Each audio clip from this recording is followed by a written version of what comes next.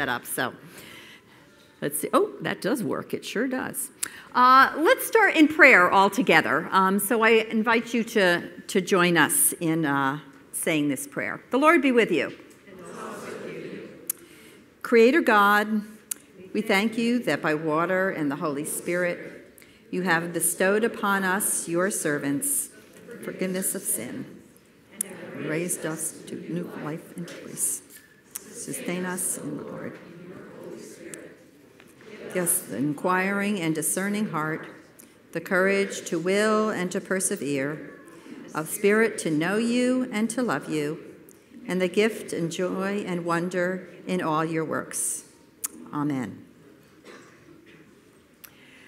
Before we do get started, we wanted to kind of give you an overview of what our focus and purpose will be this afternoon, so you kind of have understanding of what our expectations of what we hope to cover. And you've got some handouts. I know lots of folks are always interested in what are resources for confirmation, whether it's for youth or adults. So we're really not going to be focusing on that today, but your handout has all of that information on it.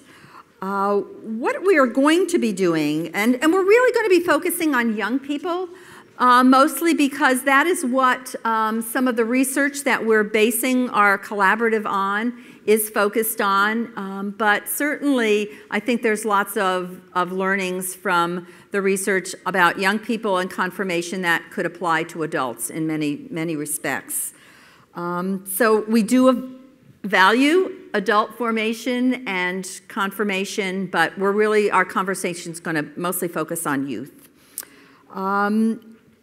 What our focus also is going to be on is reorienting the Episcopal Church as to what confirmation is and how it is a reaffirmation of baptism. That will be a lot of our focus, and some of this we're hoping to be inspirational, but grounded, informative, but open to conversation. And a lot of that is we don't want to get lost in the weeds in some of this and really look at an overarching theological perspective and how we can do confirmation well in the Episcopal Church. Because we've learned that confirmation not done well can be harmful and can be detrimental. And perhaps if confirmation cannot be done well, this will be a little provocative, maybe we shouldn't be doing confirmation for that. So we're going to introduce ourselves, and we're going to just let my colleagues kind of jump in to decide. We won't go in row, however you want to do this. And so we're going to tell you who we are, what our context is, because we really understand that confirmation ministry, and as in all formation, context is really important. And we may share a story about why we are called to this work, why we care about confirmation, and including maybe a personal story of that. So we're briefly going to introduce ourselves for that. Whoever wants to go first.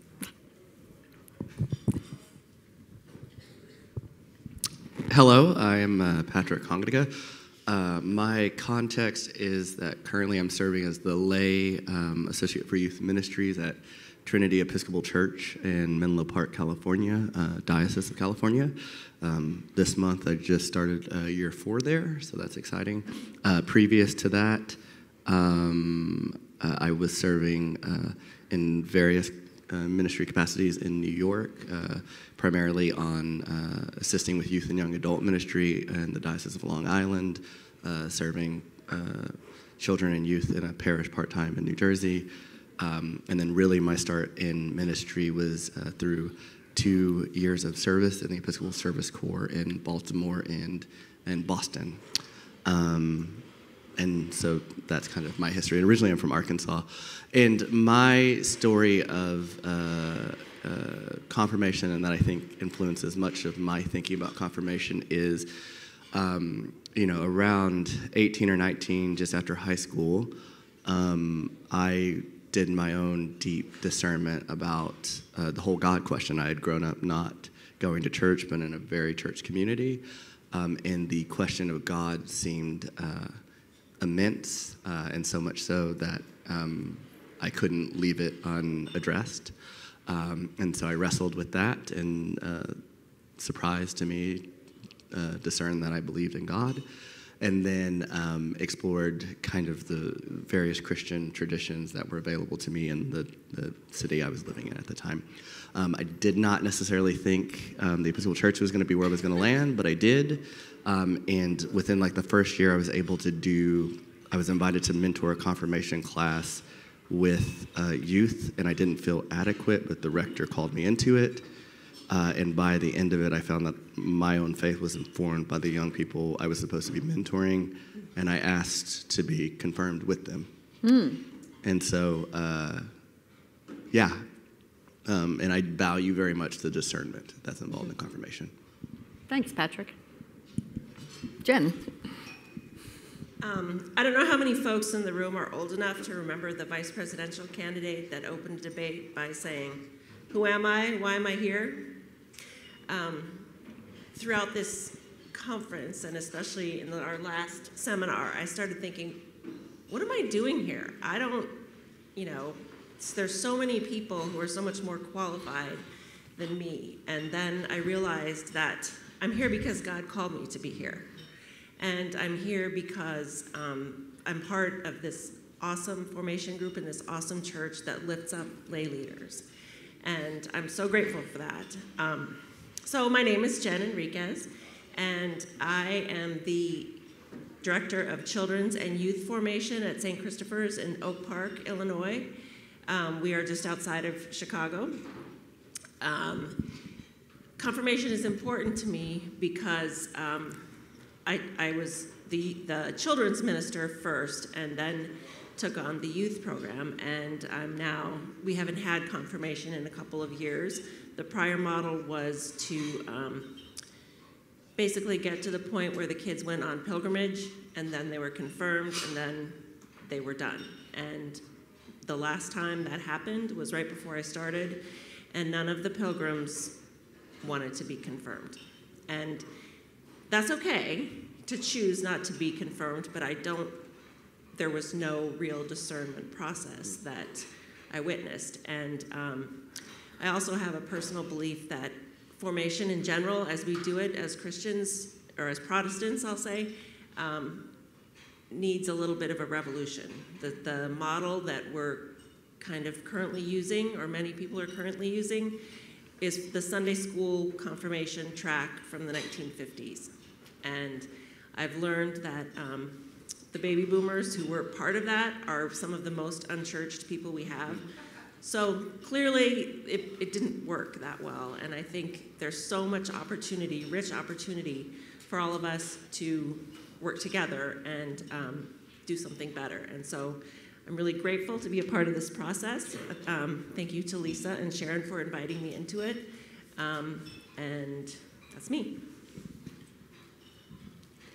Hi, everybody. It's that time in the afternoon. If you get sleepy, get up, move, stretch. This is a weird, dark room. I'm Lisa Kimball. My day job is at Virginia Seminary, where I'm a member of the faculty and I serve as the Associate Dean of Lifelong Learning.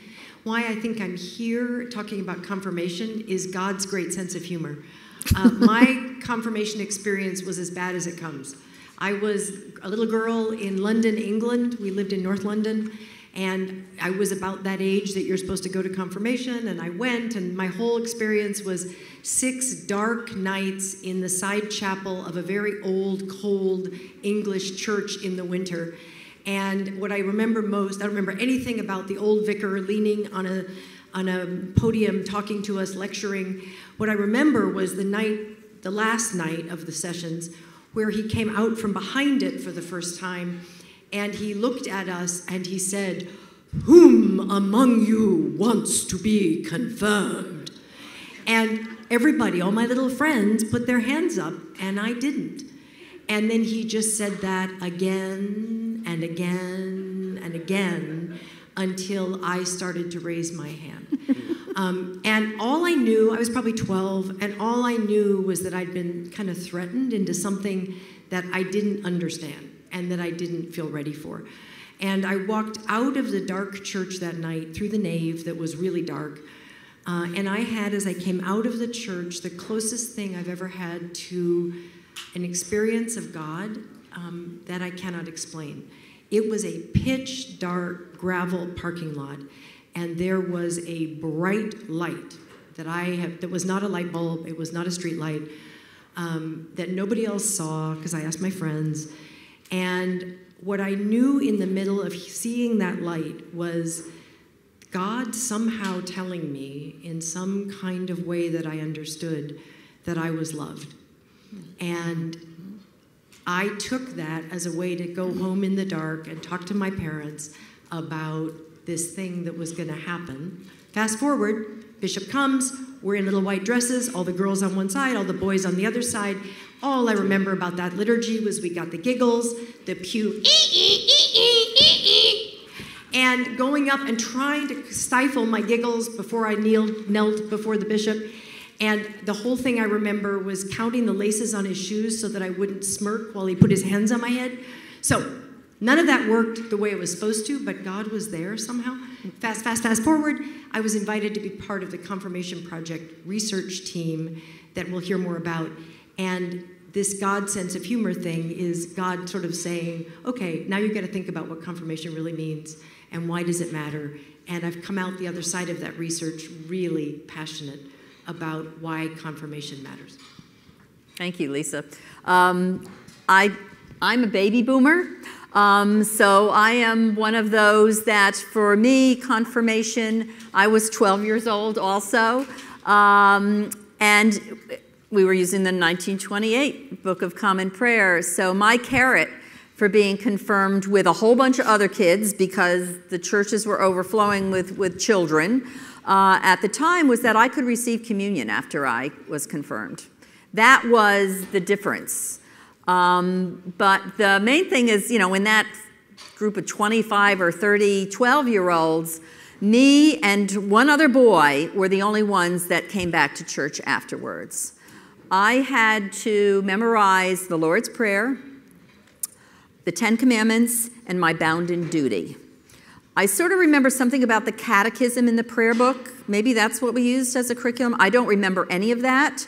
I remember having to go into the rector's office by myself with the door closed and recite all of those things back to him. So, and hanging out with all my friends as we crammed to go over it, testing each other over and over, and then, okay, you're done, you can go. Yes, you can be confirmed. Next one. I don't remember anything relational about it at all. I do remember that priest because he was there for a really long time, and his secretary was the other person who was with us, and I never quite understood that whole thing. The other part where I am and confirmation has sort of just always been with me in many ways, especially becoming a parent and remaining in the church and raising my children who are now adults in the church, and my daughter wanting to be confirmed, and having been one of the leaders of that confirmation, having your child in the program. I do not recommend doing that. But she really wanted to be confirmed, but she had a whole cadre and she was 14, I think, that had grown up with her in the church. So it really was a peer group community thing for them. And she remained very active, as did most of those other young people at that time, was confirmed. My son, who's 3 years younger than her, it was 15 when they were offering confirmation at that time, and he said, no, I don't want to participate. And I was not leading confirmation at that time. He said, no, I do not want to be confirmed. I do not want to participate in any of that. I know what they're going to teach us. I already know those answers, because he was dragged to church all the time. I was working there. And he says, I know I'm never going to see those people again. I believe in Jesus. I believe in God. I know that I am a member of this church. I can receive communion. That's all I need. And I said, well, I guess that's okay. You articulated that enough for me. And my stance was, well, as a parent, when you were baptized, I made a promise that you would at some point be confirmed. And only a couple years later have I learned that that was from the 28 prayer book that I had learned that there's nothing that a parent promises in baptism today. I mean, that they will see their child, grow in a life of faith and things. There was nothing I had ever promised when my children were baptized, because they could receive communion the minute they put their hand out, and that's when they did as children. And so since then, right now, this is my first year of being a confirmation leader in my parish, with a whole bunch of kids, some who are very active and know Bible, know worship, and then there are others who came and said, who's Adam? What is sin? What are we talking about here? So, and that brings us all together, and I'm sure all of you have conversations and stories to tell too. So we think it's important to take a few moments for you to talk with someone near you that you may not know, so a friendly stranger, just for a few minutes, and talk about, introduce yourself, where you're from, and we'll do this really quickly, so like 2 minutes apiece, 3 minutes apiece, and share a story, whether it's about confirmation, maybe you have not been confirmed also, or your baptism, maybe you have not been baptized either, or what are you seeking?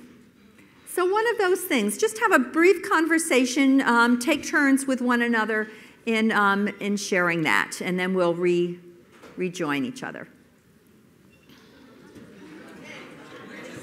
There they go. There they go.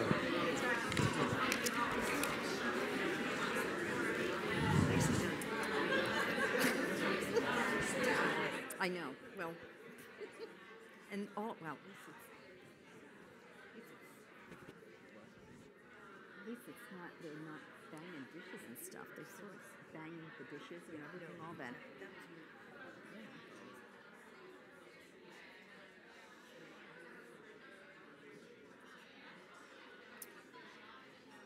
Into part 2.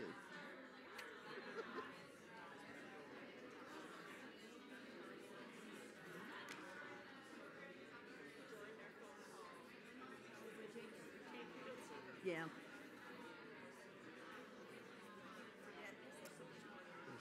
Yeah. And maybe when we do get to questions and stuff,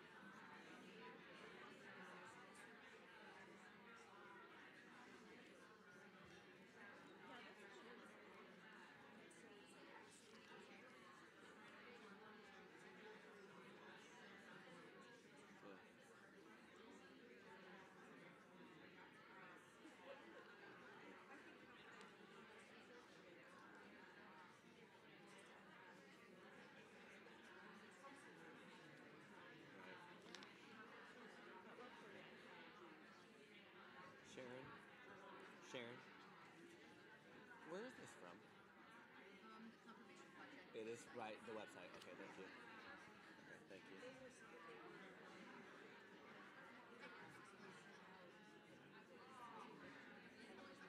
Okay, okay.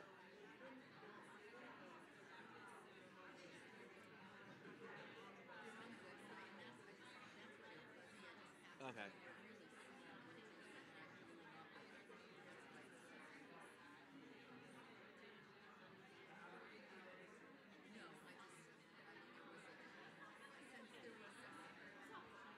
Yeah.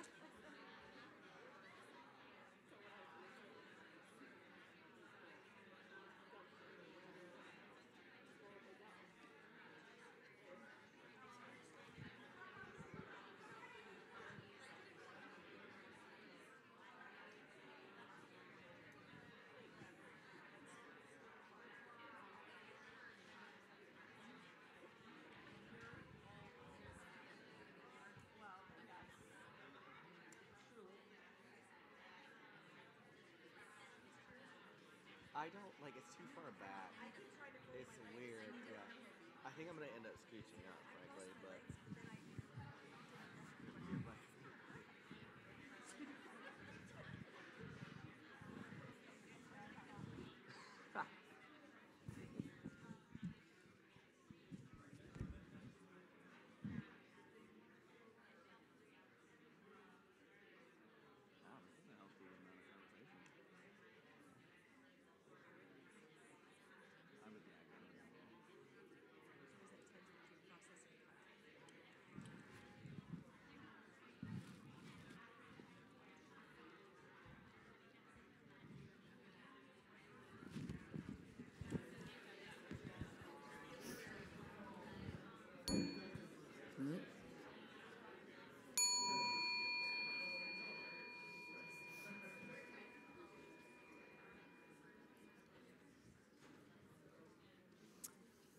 Hopefully you've all had a little time to share a story or two and get to know one another better.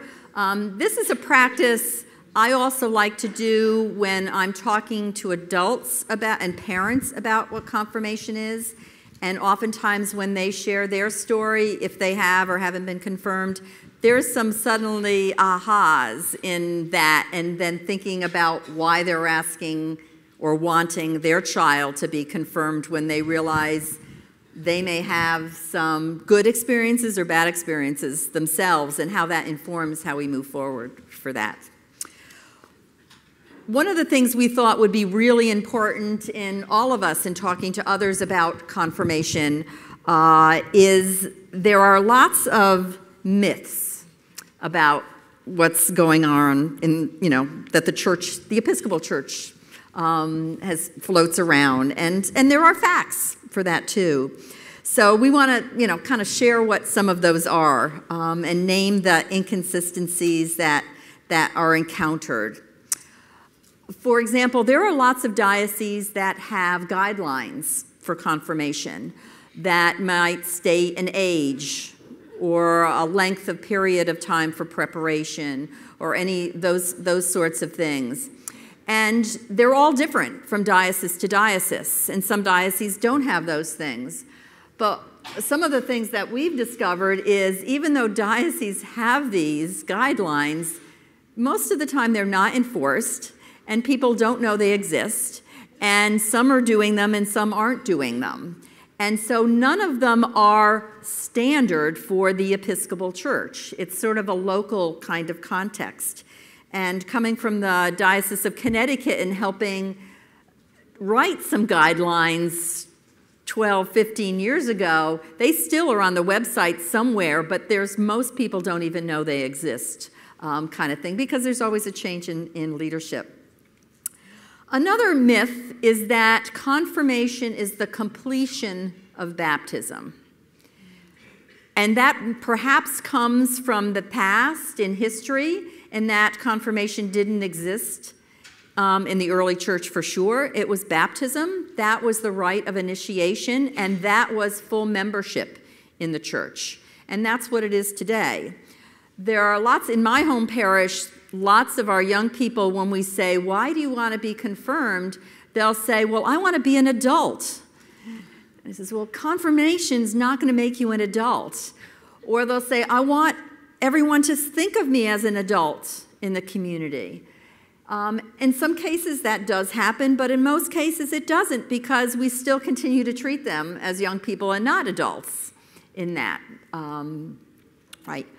Another place is that you can't receive communion. Yes, you can.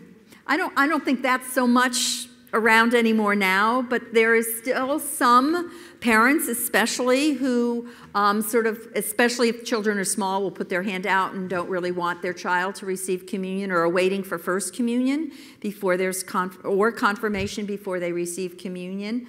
That's not part of the Episcopal Church's practice. That's the truth. And that in order to be confirmed, one must memorize the catechism or know certain things. And we know that in the Episcopal Church, the prayer book basically says that when someone is of mature age, that's up for interpretation, is duly prepared, that's up for interpretation, will come before a bishop for the laying on of hands. And that's the part that I think everybody sort of focuses on. Yes, the bishop is coming. We need to have some people prepared so that they can have their hands laid on them for that.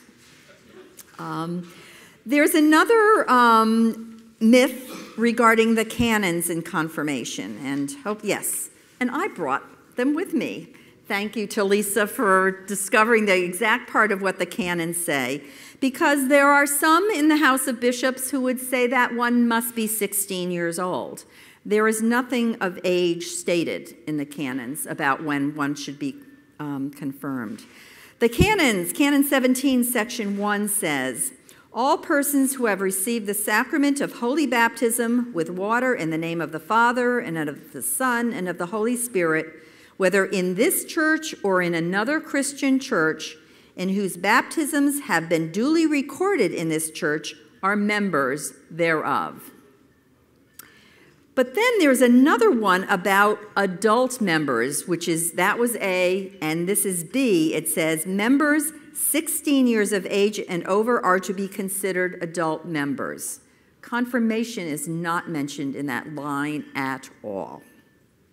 However, in Clause C, it says, this is where I think folks have tried to help move things along, and what their theology of confirmation is blended A, B, and C all together.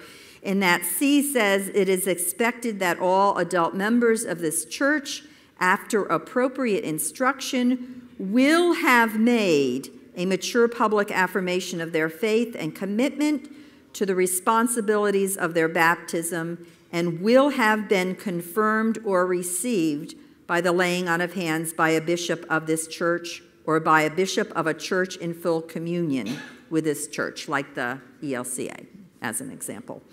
And then there were other parts of this. General Convention has had lots of conversation about what one needs to do to hold office in the Episcopal Church and full membership and all of that. But it really comes down to baptism and not confirmation for all of those things. Although there are little things that say about holding office and vestry members that some would say are tied to confirmation for that. So those are the major myths about that. Are there others that... You have others. Yes, other myths that you have heard. Confirmation is graduation. And that, yes, confirmation is graduation. And that's because we are not a church necessarily that looks at lifelong Christian formation. So why do young people leave after they've been confirmed? Because there's nothing for them. There's no way to fully embrace them into the life of the congregation or continue their formation.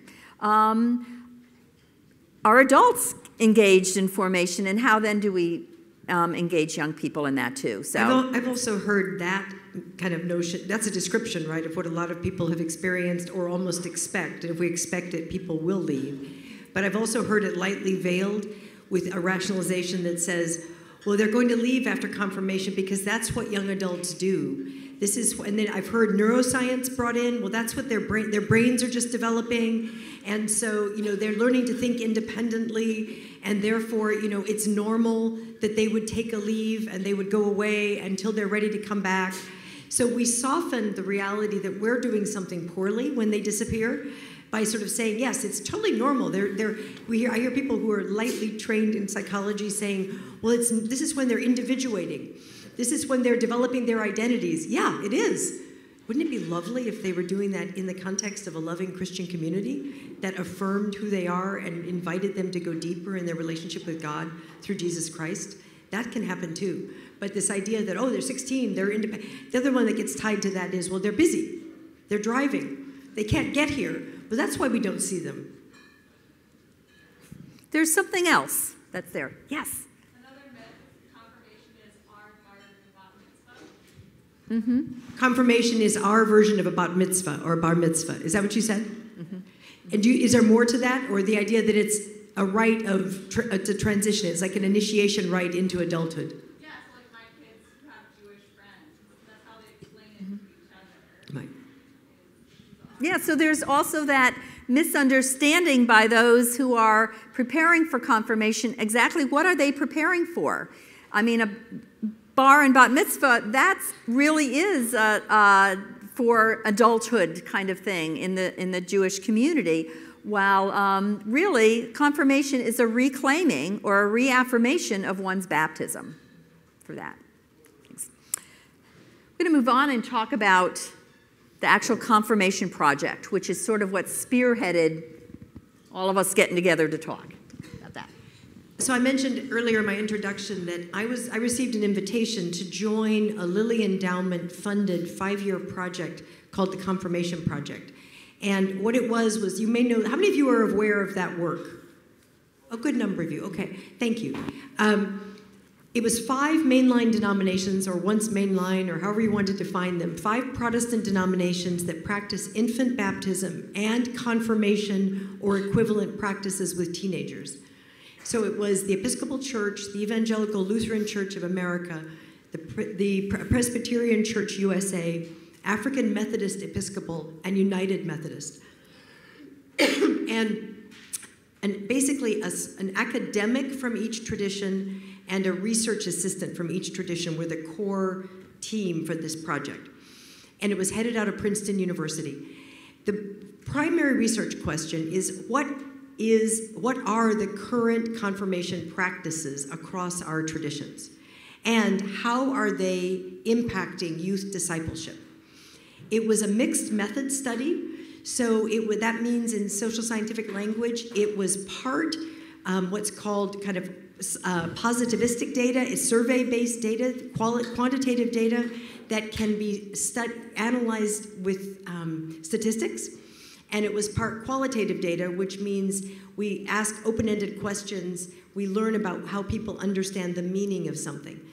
The survey part, some of you may have participated in, it was sent to congregations in all 5 denominations, leaders who were involved in confirmation leadership in congregations, parents of young people who were currently or recently in confirmation, and as many young people as we could reach in confirmation programs. It was a long survey. It was designed to mirror a European survey so that the data that we collected could accurately be compared to European practices in Western Europe. There are lots of disadvantages of long surveys. The access to people was actually very difficult. All of our denominations do not maintain central email addresses. Some of them we had to reach people in very different ways. So it became a representative sample of all of our denominations. But nonetheless, we ended up with a database that was, if you care about statistics, reliable, valid, and really legitimate in terms of the research that we got from that side of our gathering. Thousands of surveys were completed across many congregations. On the qualitative side, we visited 17 congregations and 6 camps across our 5 denominations. And we sent survey research teams into these places. We, by design, came up with congregations that were very diverse, rural, urban, small, large, conservative theologically, more progressive theologically. Congregations that had really robust confirmation programs and confirmations that were doing something well, but you wouldn't look at it and say, whoa. And we used something called portraiture, which was a model of listening. It's a form of ethnography, to go in and watch and listen and interview and observe, and then write up a story about what we experienced that the congregation then affirmed, because they said, yeah, that's what we're doing. And it's meant to describe in a rich way what we saw and what we learned. All of that information was then put together for us to come back as a research team and think through what did we learn about confirmation. Oops, want me to go further? Sure. So some of the sort of high-level learnings, she has here on the slide, and it's from one of our infographics, that youth confirmation matters. That's true, but it's not true. One of the things we learned was that a really good confirmation program by itself does not move the needle of the believing, behaving, and belonging dimensions of young people and church. A confirmation program that is connected to a fabric of Christian formation that is continuous from childhood into adulthood in a congregation that cares about its young people does move the needle of belief and belonging. So, thinking of confirmation as just a program or just a service when the bishop shows up and does his or her magic thing does not allow people to understand the transformative nature of what confirmation can be. So isolated confirmation does not transform the lives of young people or sustain a more mature life in Christ. We know that good confirmation in all of our denominations happens, the ministry of confirmation happens because there's a cheerleader. There's somebody who believes in it and leads it well and invites other people into the leadership and the processes that are confirmation. Maybe the clergy person, in many cases it was a lay person. We know that young people who were interviewed and visited and observed, they want a program that talks about real things. They don't just want pizza and games. They want a program that will talk about God and Jesus and sin and doubt and the Bible. They want it to be real in their lives and real in our tradition. They don't want church light, L-I-T-E. They want church that matters. They want adults in conversation with them who make a difference. We know that it has to happen in community. We'll say more about that. We'll say more about the ecology. This is that continuous climate.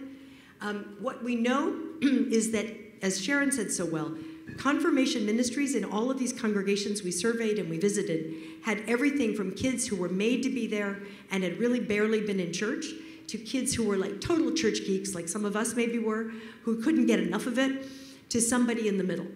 And so you had to be prepared to teach the basics and receive the mature. And that's not easy to do, which means it's not about a single curriculum that works for everybody. Everything is contextual.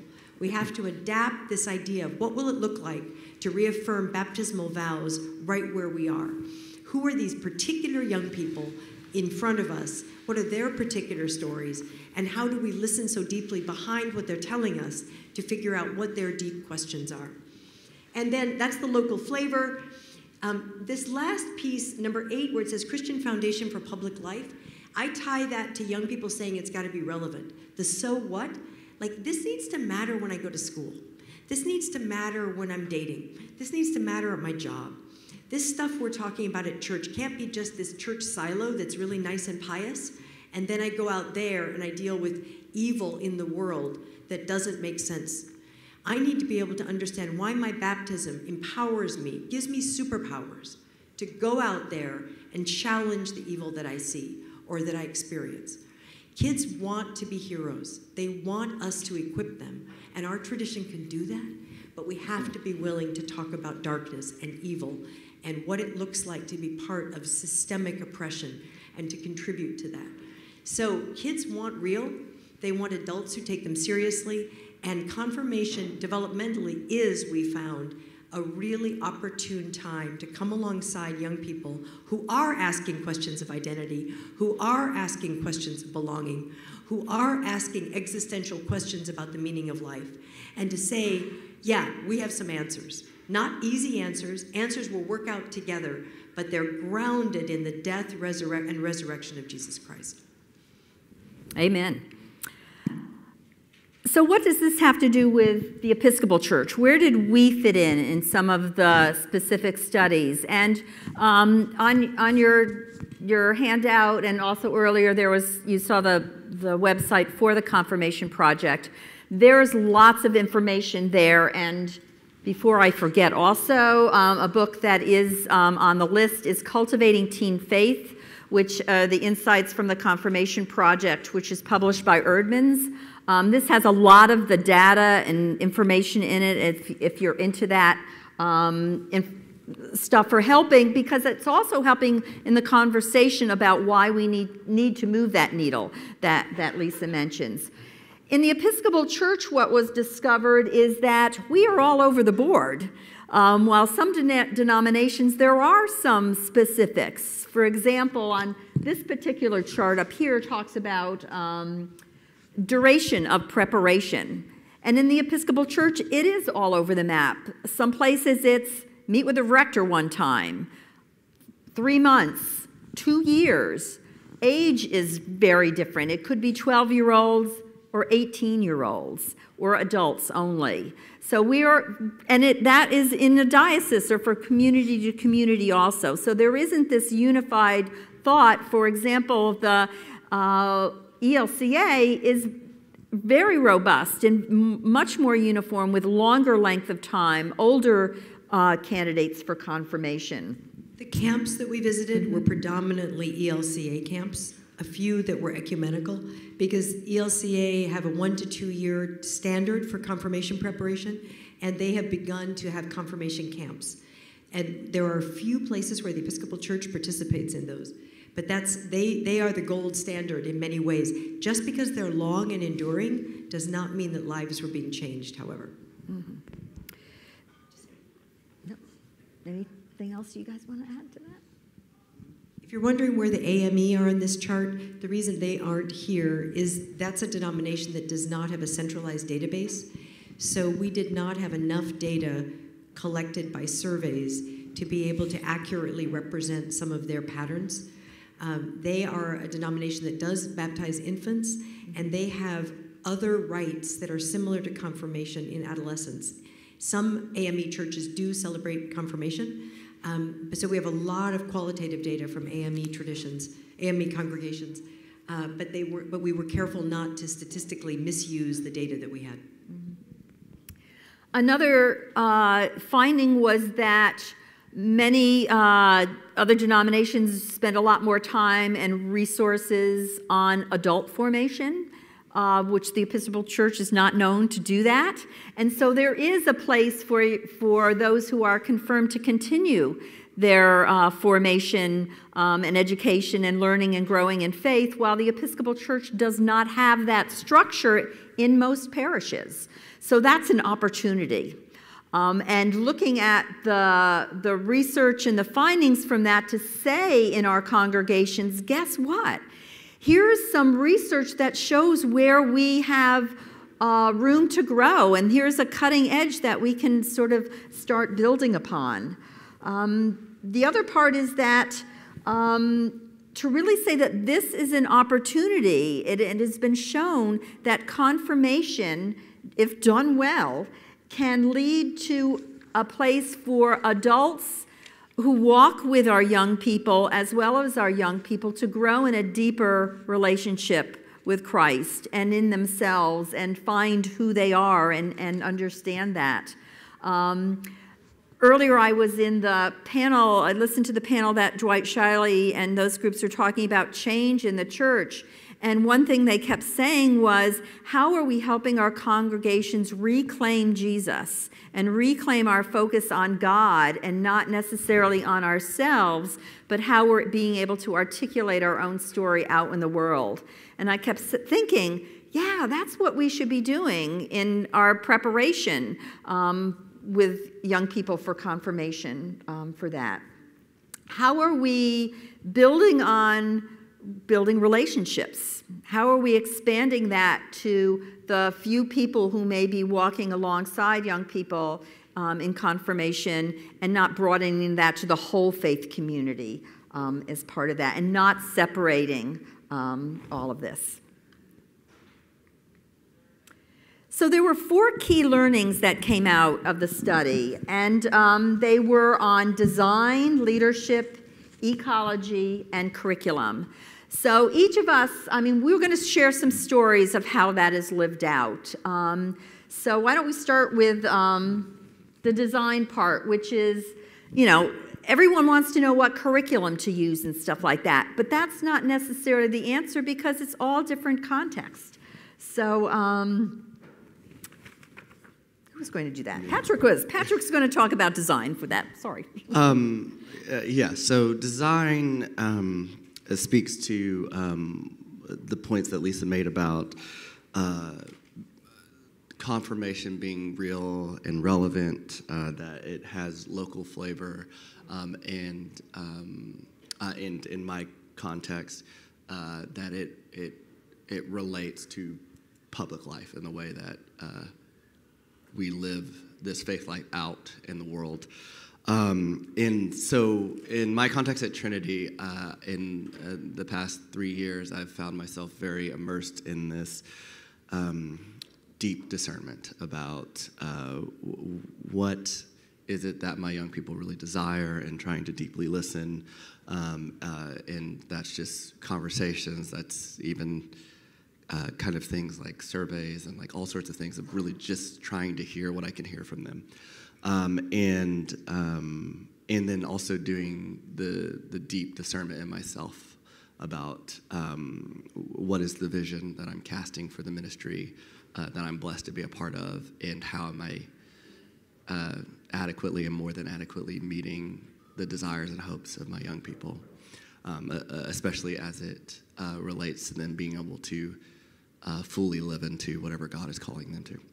And so I, this time last year, I was at the Forma conference, which is joined in with this Rooted in Jesus conference. So Forma being a collegial group of people who do Christian education with all ages.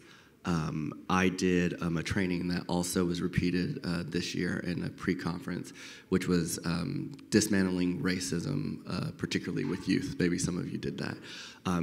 It's also particularly wonderful to talk about because it originated here in the Diocese of Atlanta. I sat in that training and had conversations about race, and particularly how you might have those conversations with youth, and I got really jazzed, and I was like, this seems like something I would really like to explore, seems like something I would like to do with my young people. And off in the corner of my mind, I had the idea of like, oh, I wonder what this would look like in the context of confirmation. But then I kind of filed it away as one of my more wilder ideas. And let it sit. And fortunately, months later, in my context at Trinity, I'm allowed and I advocate for, I take kind of a work week and I retreat. And what I do on my retreat is I take all my kind of crazier ideas, and I take a lot of kind of the stuff like surveys and different information gathering I've done with my young people. And I really just sit with it and listen and try to hear where God is guiding us. And so, regular things come out of that, like programming the next program year and normal, regular programming. But one of the ideas I returned to was, could confirmation and dismantling racism work together? And so I am in the very early stages of confirmation at Trinity now, and this is the second round of confirmation that I've done there. And really the only interactions I've had with confirmation before now were very limited. I was at one parish I was at It was literally taught by a man who had been teaching it for 30 years, who was a volunteer, and I was just there for moral support. So, I'm still, I feel very much in the early stages of discerning what confirmation can be and look like. And so I don't necessarily set this as an exemplar, but as an example of what it looks like contextually. Previously, 2 years ago, we did confirm, not conform, which is, I think, a great program as well. And from that, we had good responses. And what came out of that, what was discerned out of that, was that the young people, much like the research says, actually, and to my surprise, were really interested in the church stuff, like the knowledge checklist kind of stuff, like the history and like the sacraments and the liturgical calendar and all of that. And they even spoke to they wish they had more, which really surprised me. And so I didn't, for a number of reasons, it didn't make sense to just shift directly into only racism. And so I figured a way to marry those two things together, so that really confirm, not conform provides all of that kind of checklist stuff, but the theology and all of that, and feeds that need. And even our rector and associate rector are kind of the ones who come in and particularly provide their expertise in that, not that they're the only ones with it. And then I walk them through the entirety of the Dismantling Racism curriculum, which is 6 lessons, and really is just a deep dive into like racism, history, civil rights, like white privilege, like real stuff. And I, particularly that because I am a person of color. I am biracial. They are predominantly, like many churches, a Caucasian demographic. And my experience also contextually is that my experience is we are in the Bay Area, and even just taking them to San Francisco, let alone taking them on very urban mission trips like New York City and Washington, D.C., witnessing them encounter the urban realities of the world just really made me aware of how unprepared they were for it. Mm-hmm. And it has been, I have discerned that a part of my calling there is to help them be aware of what the world is like.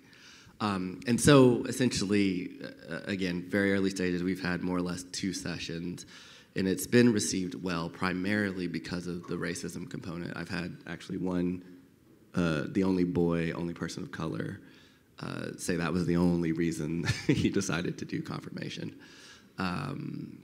But really the contextuality, the adaptiveness of it is both the confirm, not conform part, again, being this tradition, history of our church and our faith. It matters, and it's beautiful, and it's wonderful. But to only learn that denies the reality and challenge of living in a world that is drastically different than the place that tradition and church came from. And so I don't want to only equip my young people to be good church people. I want to equip them to be people who can really live in the world as good humans, but also good people of faith. And so that's where a lot of the design came into that. Mm-hmm. So we'll see if it works. And it really is just about, I think what's really important, the key takeaway I would make about design and doing this is it doesn't matter much if it works. Like, I'm as much about success as anybody else is.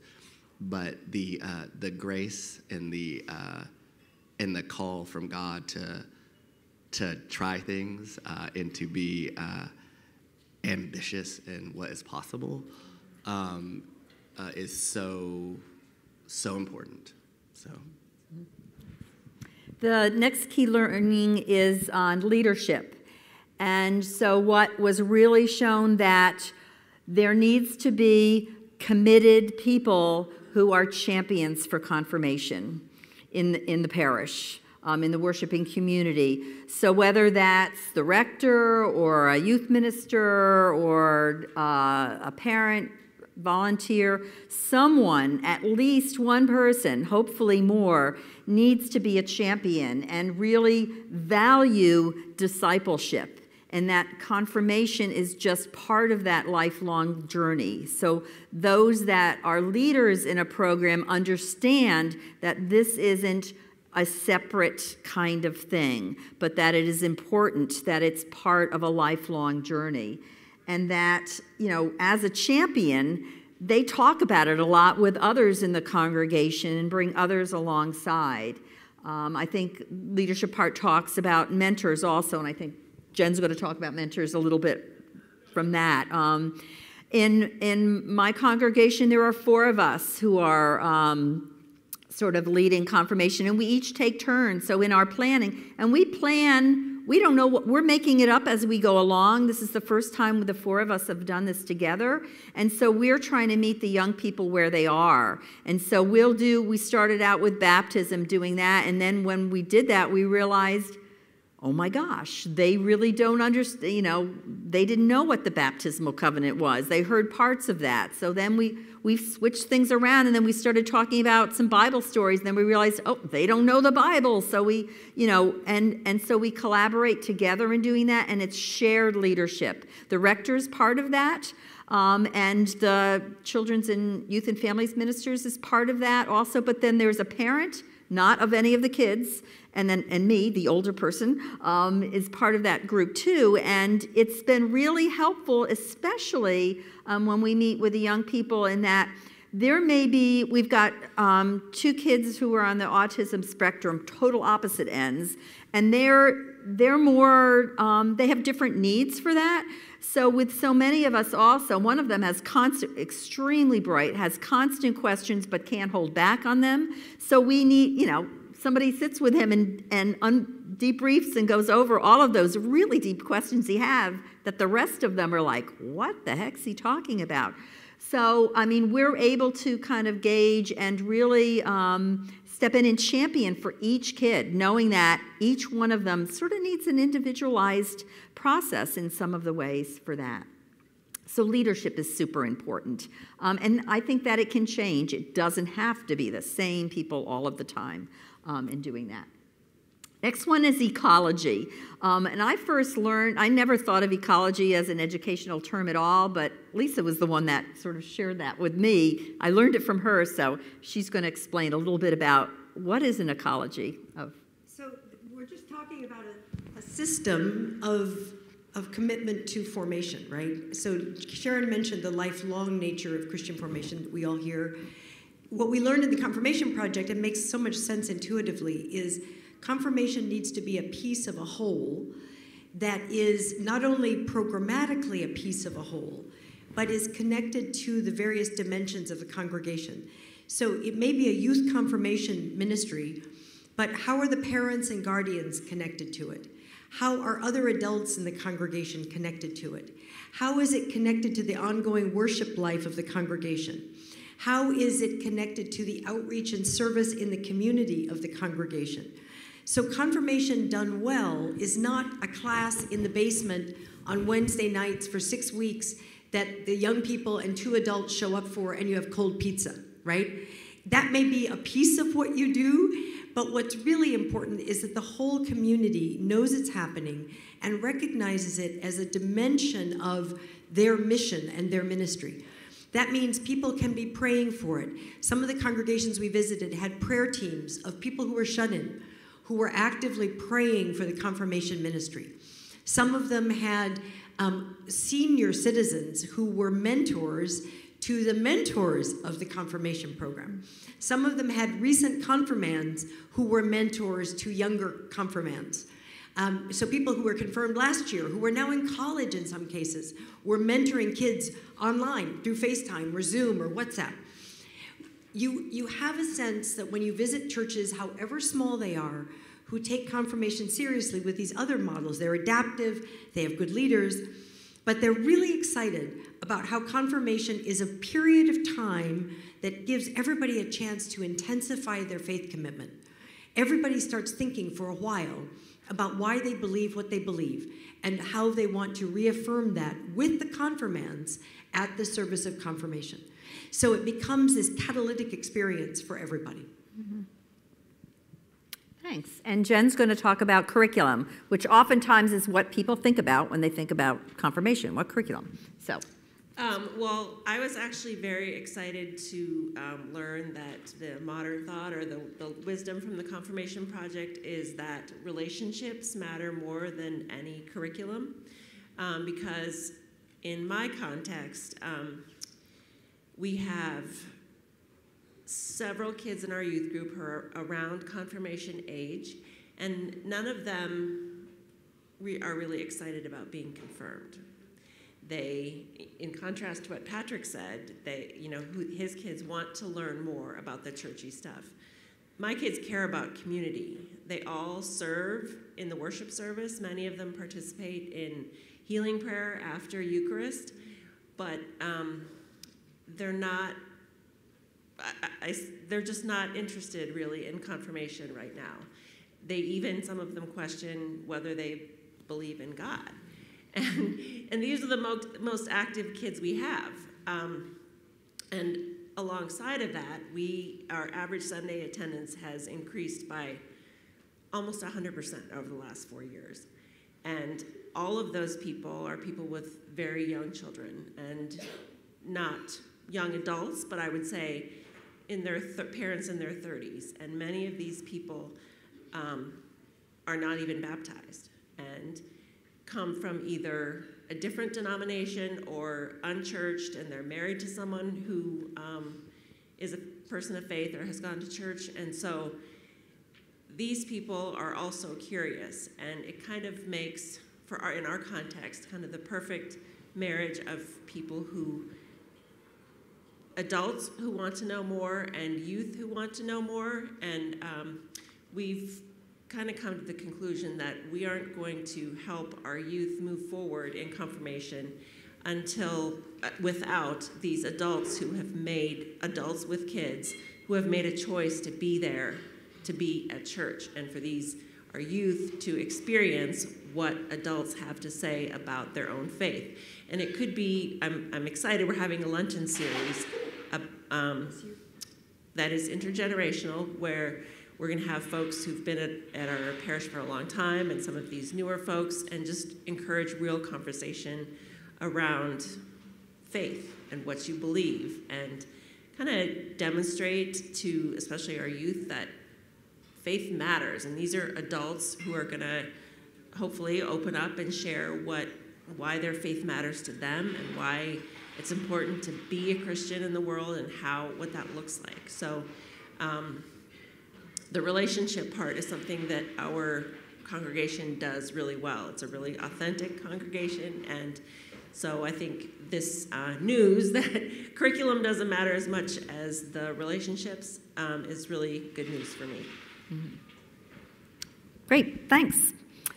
We want to have some time for you to ask questions also. So in summary, what the project seemed to say is confirmation is really a unique opportunity for us in many ways to help young people strengthen their understanding of the Christian faith, to deepen their experience of what Christian community is. So that's where the leadership and mentors and being in community is all about, and to help them discern their call and where are they in the community beyond the church. How are they living out their baptismal promises? Things like that. So, what is you came to hear about the Confirmation Collaborative. We, at this moment, are the Confirmation Collaborative. All of you are included in that. So a group of us, almost a year ago, got together, and it was a diverse group in all kinds of ways. We were grateful to have Bishop Ted Gulick with us. We had some seminarians, some people who are involved in liturgical studies, in prayer book revision, theologians, and people who have a passion for youth ministry and working with young people in Christian formation together. We spent several intense days putting newsprint all over the wall like many of you do when you're trying to plan and figure out and dream big, and decided that what do we do with all this information about the confirmation project? So many people in our churches never heard of it, did not really understand the implications of it. So how can we, as a body, sort of lift this up and kind of maybe have a movement in the House of Bishops? We've got so many new bishops now. Where can we start raising this up as this is an opportunity? We don't have to do it as like we've always had to do it. Let's sort of clear up the myths and work on our strengths for that. So that's what sparked our organization. So we are inviting people around the church to join us, and that's what's one of your sheets on the table is. And this is initially when we put the invitation out through a press release and things, lots of people emailed myself and Lisa, who were sort of convening the whole thing, and we had like 40 people respond. And what they really wanted was they wanted curriculum, and they wanted to know what we were going to produce. And we had some interviews, for example, with the Living Church, who wanted to know what curriculum we're producing. We're not producing curriculum because we know that's not what the church needs. The church needs to reinvigorate and revision how confirmation is part of the life of the church, and how do we really look at baptismal renewal for that. I'm going to share, this is our statement, which we kind of put out, but I'd want to, you can read that for yourself. I want to, a sentence that Ted Gulick said that really resonated with me, that I think is helpful. He said, "We live in a post-Christian era in which we don't see Christians living out their baptismal covenant. In the words of Dietrich Bonhoeffer, we are to extend the incarnation in the world. It is a matter of life and death. We are in an urgent time. If we practice infant baptism, we need to be clear how that is claimed and lived out throughout adulthood." So how are we in our confirmation preparation processes, whatever, helping to make that happen in the world that we live in today? So maybe for the time that we have left, our hopes for is to, if you are interested in helping, I love your statement about moving the needle, please write your questions, what works for you, whatever, on this sheet of paper. And if you want to participate with us on a Zoom call to collaborate with us in how to figure that out. And it might be just collecting resources of what does exist and putting them on Baptized for Life's website so that we have a place, people can share their stories of best practices and things like that with that. So what are your questions that you have? Any questions?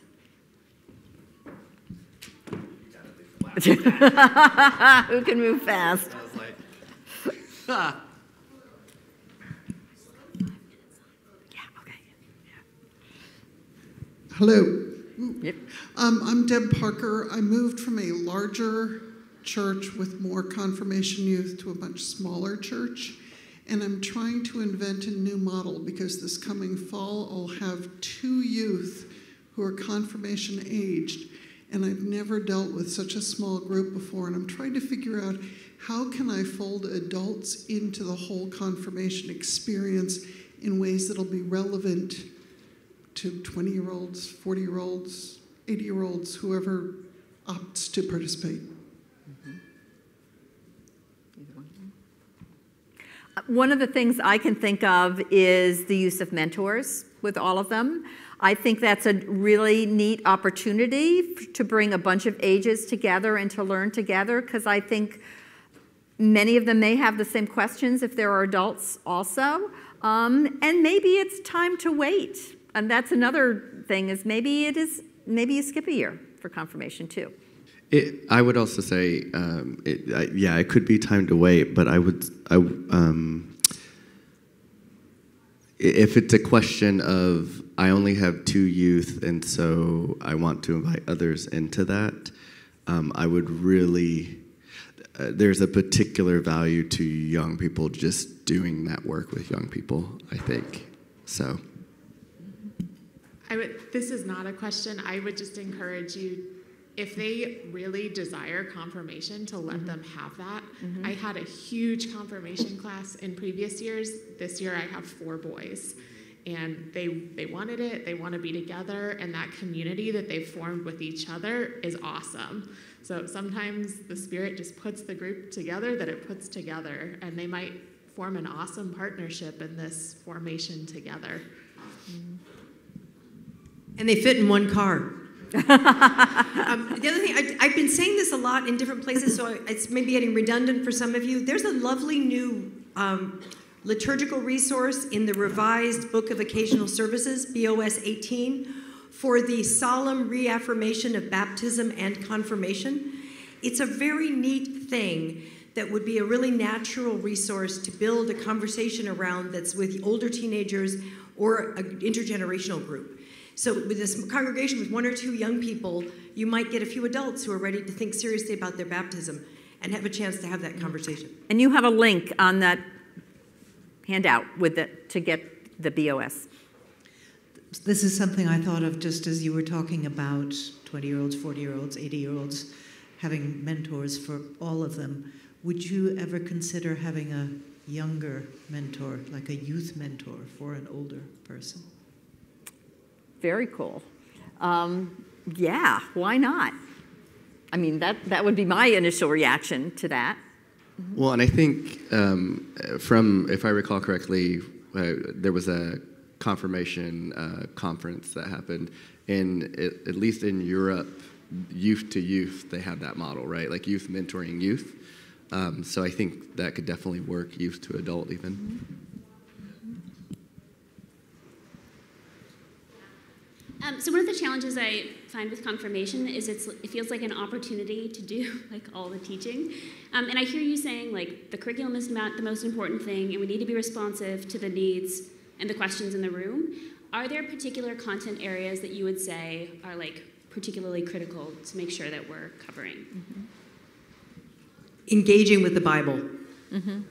Not like let's learn Genesis to Revelation, but allowing people in some form to dwell with Scripture so that they're not afraid of it and they feel like they have a life invitation to read Scripture and recognize it when they hear it and listen for God in it. I think the book, Permission Granted, it might be above some of the youth, I don't know, but it's a great book it's permission granted to read Scripture and interpret Scripture on your own. And I think that would be a good resource to invite folks to interpret it themselves and realize they don't have to hear it from a rector or any ordained person. I would also add prayer to that and experiential. We're planning on doing sort of an evening with mentors in which we're going to set up a variety of prayer stations. We're going to get a floor labyrinth canvas and a variety of other things, but really talk about prayer and the various ways that can be done, because I think there's just some fear in that, and needing, as Episcopalians, needing to have something in print that we can write and not know that, and that prayer can go with us, kind of thing. I think that's an important component also. Thank you so much. We have not had a whole lot of time for that, but you have my contact information on those sheets. Please hand them in. We're going to close with a prayer. And so part of being in the Confirmation Collaborative is sharing of resources. So we really want to hear from you. And we will be scheduling another Zoom call probably in March at some point. You've got my email, and I'm happy to, sort of convene that and get in touch with you about all of that and continuing the conversation. So share this with others back home and things like this. So let's conclude together. Let us pray. Almighty God, look with favor upon us as we affirm our commitment to Christ and to serve in his name. Give us courage, patience, and vision, and strengthen us all in our Christian vocation of witness to the world and of service to others through Jesus Christ our Lord. Amen. Go in peace. Thank you so much for being with us. Yeah, you know what? If you just want to bring them up, that would be super.